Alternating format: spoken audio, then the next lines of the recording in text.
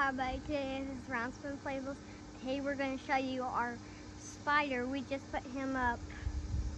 So this is what he looks like. So yeah, we've been working on this spider and spider web on our front porch. We thought we would try something new out this year instead of just putting the spider in the yard. My husband had the idea of putting it on the porch like this.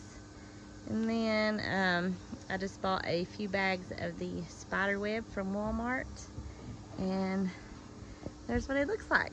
I think it turned out pretty awesome.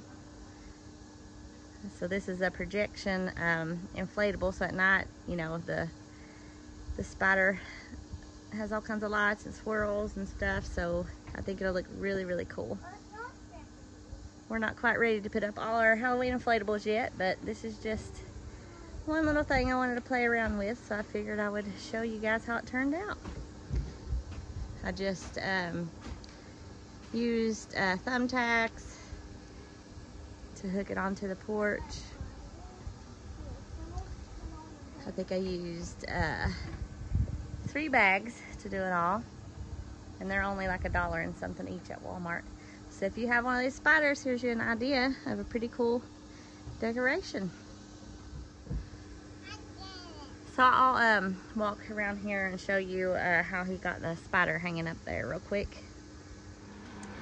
So it's kind of hard to tell, but he just, like on the base of the spider, he hooked bungee straps to different parts of that, and it's got him hooked around the porch. And then got the, you know, some rope to tie it on, make it secure. And there's the plug in there.